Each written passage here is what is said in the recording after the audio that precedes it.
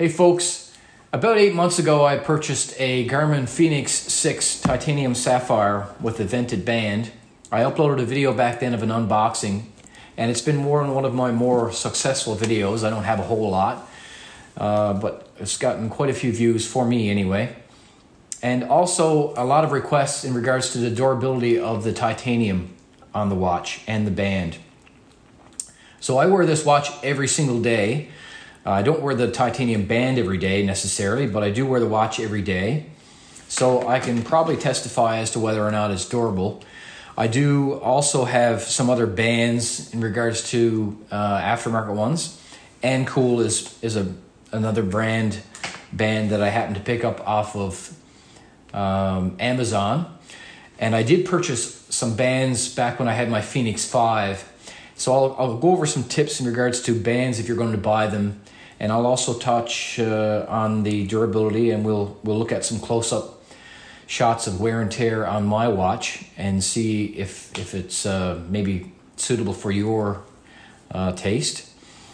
Also, there's one or two things that I like or dislike about the watch, and I'll go over that. There's a lot of features on the watch, and there's all kinds of internet videos on that, so I'm not going to go over that a whole lot.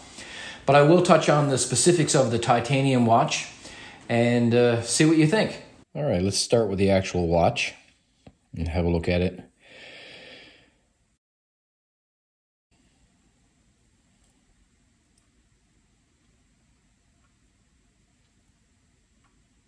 It does show some scratches around the bezel.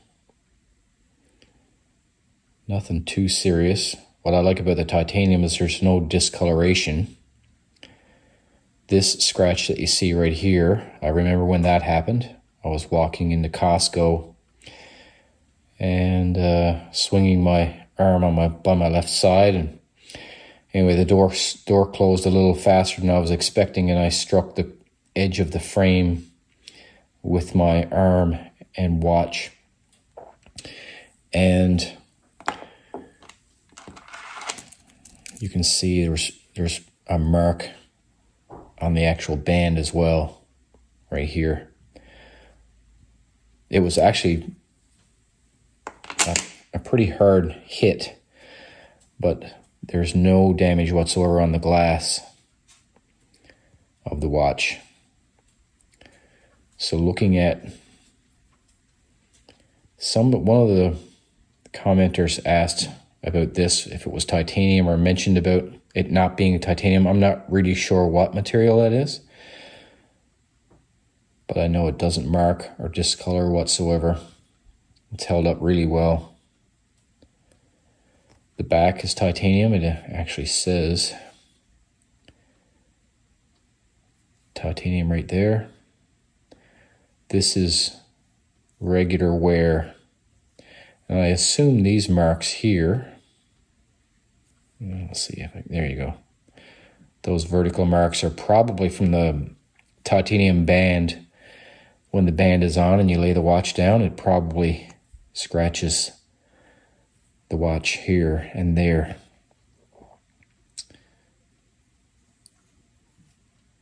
Otherwise, it's probably just from laying the watch down. I'll put the band on. Actually, we'll have a look at the band first up close and see what kind of wear and tear that's had. Again, I don't wear the band every day. This is probably about 2 months of wear off and on. Say about 20 to 25% with the titanium band on. I really don't mind the wear. I think it just gives it character, but to each his own. I'll open up the back so you can see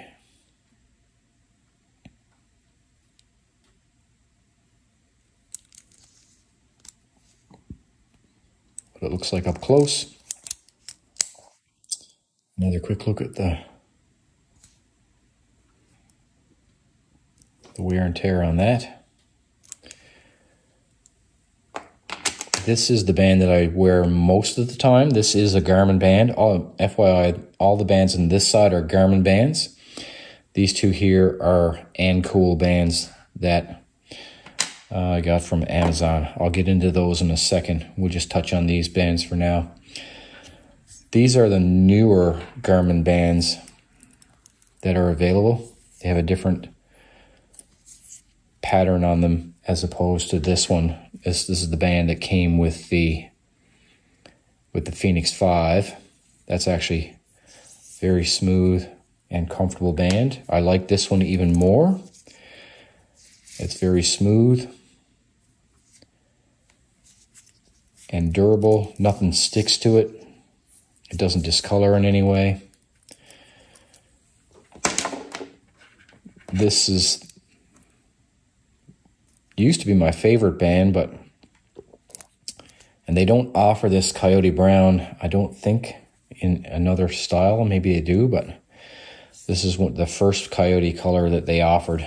And it's actually, I was expecting to get a band kind of like this one, but it came and it was a little bit different. It's not quite as heavy a band as the yellow one, and it fits a little bit differently. And I did have the leather one as well, a little bit dressier style, but I'm not a big fan of how it fits, to be honest. The leather is very stiff, and the holes are spaced out much more than the holes on these bands. So the adjustment is a little harder to get. And it doesn't really match the titanium watch anymore, nor do these, because this one's got the silver clasp on it. So to get into the aftermarket bands, this is an Ancool. It came packaged like this. This is black. This one's blue, and you can get them on Amazon. I'll show you the link of the page right now. And the difference is, let's go over the differences. Actually, I'll use the newer one to compare.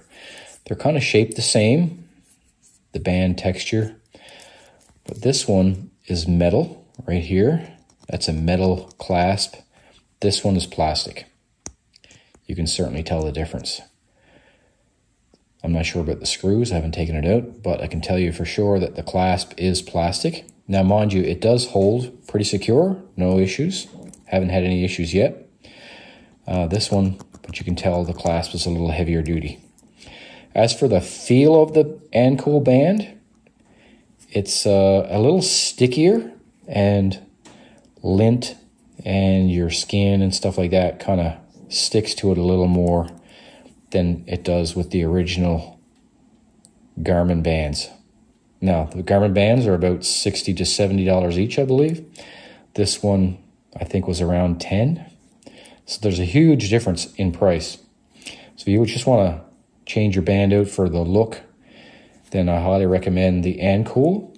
But if you want to wear the watch, say if you're going water skiing or mountain climbing or something like that, I would not trust the Ancool. I don't know about this clasp right here. If you're going to buy aftermarket bands for your watch, I would recommend that you get this clasp here with screws. I had several watch bands when I had my Fenix 5, and they simply had a spring clip inside of here, kind of like the spring clip that's on the watch. Now, mind you, this one's really heavy duty. There's no way you're going to pull that out. But the spring clips that come on these watch bands, aftermarket ones, you won't see the screw here. It'll just be flat. The spring clips that hold that on, I've had them fail on 2 occasions. So I'm just wearing the watch, and all of a sudden the watch is loose inside of my shirt, and I found that the pin popped out. So I would not trust the band that it doesn't have a screw in there. So that's something you need to look for if you're getting an aftermarket band. So let's pop on just for the looks. We'll have a look at that aftermarket. That's an Ancool band.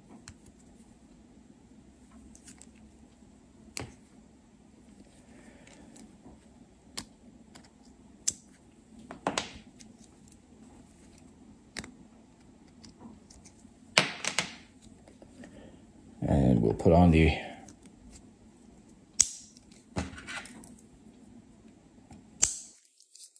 Garmin band.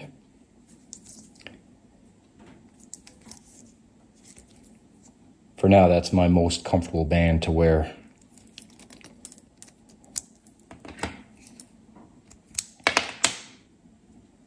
So one of the other things that annoyed me about the watch, or the Garmin watch, is there's no way to delete your notifications all at once. So if I have, for instance, 20 notifications, then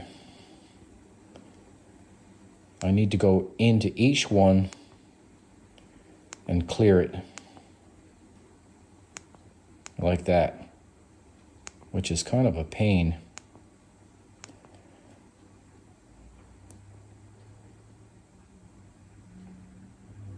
So the only way you can actually do that is with your phone, and I'll show you what that looks like now.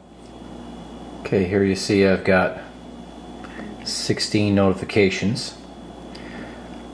So as I was saying, in order to delete those, I have to go into them one at a time on the watch. Now if you take your phone, swipe down to see your notifications, and clear. Now if you look at your watch, the notifications are all gone. That is the only way that you can clear all of your notifications at once. There you have it, folks. That's the end of the video. I hope it was helpful to you. If you have any more questions about the Garmin Fenix 6 Titanium Sapphire, please pop them in the comments below. And as they say on YouTube, please like, share, and subscribe. Take care.